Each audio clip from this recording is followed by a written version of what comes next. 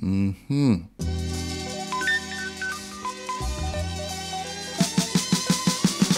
we're doing Turkish bread, and this recipe is one that I've been eyeing a while now. I mean, this Turkish flatbread just looks so soft and pillowy and delicious. I really had it on my radar for a while now to try, so I'm glad that I'm getting to do it today. So without further ado, let me jump into it one time. Okay, so this uses really basic ingredients, starting with some warm milk, going in with 2 teaspoons of sugar, some yeast, give that a little mix. Now I add in some flour, all-purpose flour, and some salt. I'm gonna mix this together.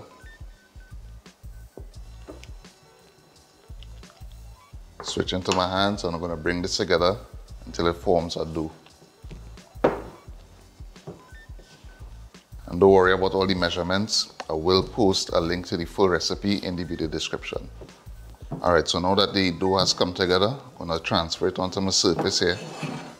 And I'm just gonna knead this for about a minute or so, just so that it comes together into a smooth ball. Because it's not like traditional bread we're making, we don't need a lot of gluten development on this. So once it comes together to a smooth ball, we're good to go.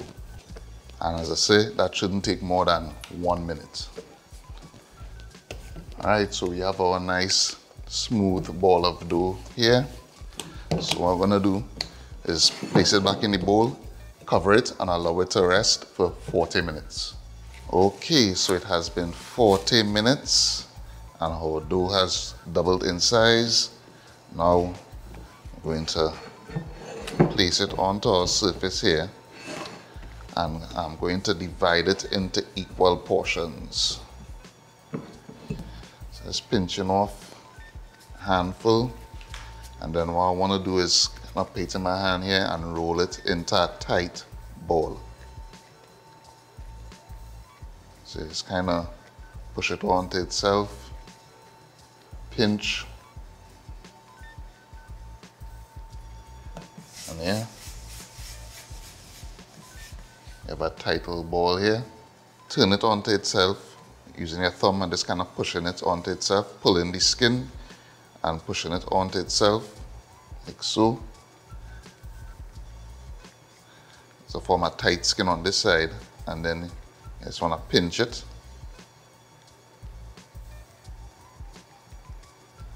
And just kind of roll it like that, and yeah, there we have our smooth ball.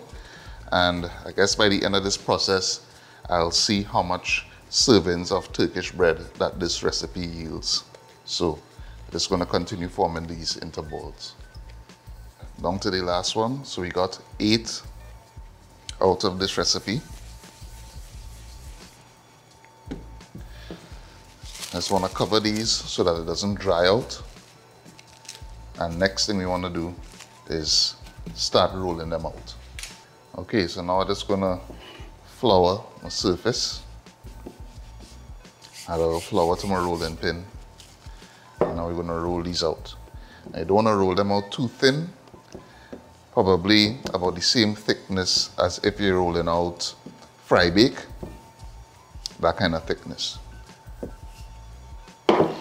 So I think about this thickness should be good. Right?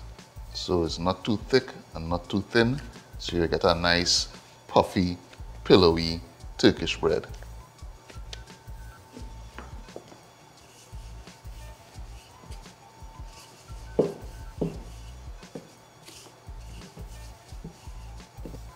Okay, so I'm rolling out the last one here. And you really want to roll all of these out before you start cooking them, because cooking them requires a certain amount of attention. It's not like you just throw them on a pan and leave it. You have to keep turning it. So that's why I decided to roll out all first, and then I could give the cooking process more undivided attention. So now that we have all rolled out and ready, now it's time to head over to the stove top, and we're going to cook these off. So you want to make sure you dust any excess flour off of the bread before you put it into your pan. And then make sure the pan is hot. Just going to rest it down like that. And what you'll have to do is keep turning it as it starts to cook. So I'm gonna give it a couple seconds on this side, like about 30 seconds. And as you can see, it's already started to puff up.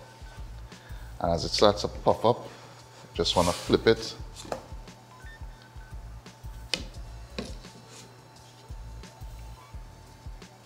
Flip it again. Give it the next flip.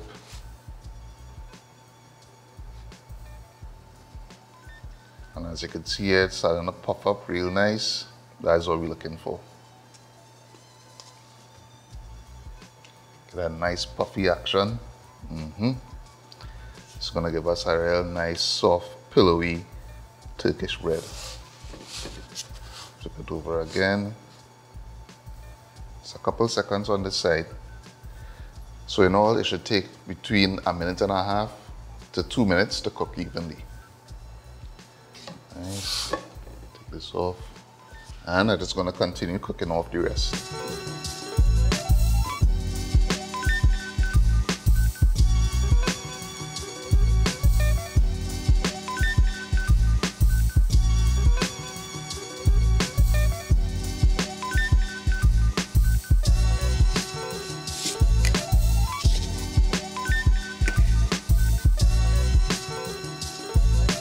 All right, so we're not done yet.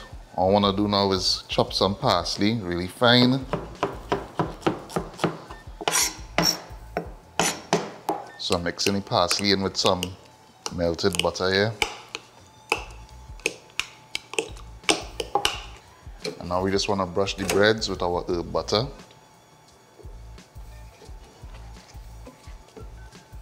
And this is going to give it a real nice herb and buttery flavor. Wash on both sides.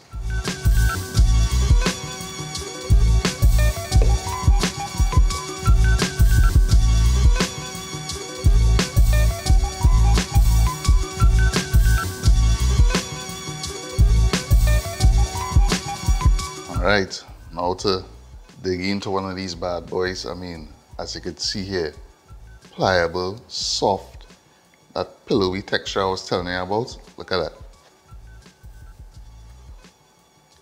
See how nice, soft, and pillowy this is. Great texture. I'm just gonna rip it so you can see what the inside looks like. I have a nice pocket going on here so you could fill it. And you know, let me know down in the comments what you would fill this with. Like, what would you make this into a meal with, your ideal meal? Just gonna give it a taste. Amazing. I don't have another word for it. This is amazing. Soft, pillowy, great flavor. The butter,